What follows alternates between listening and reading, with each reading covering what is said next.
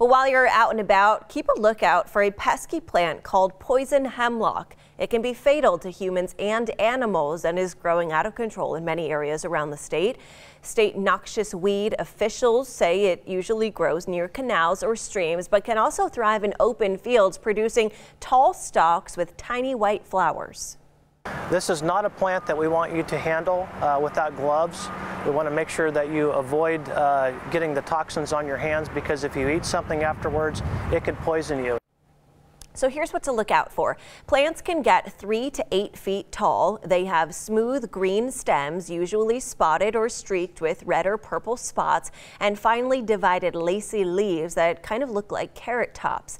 If you find some in your yard, wear gloves when you rip them out and put them in a plastic bag before placing them into your trash can.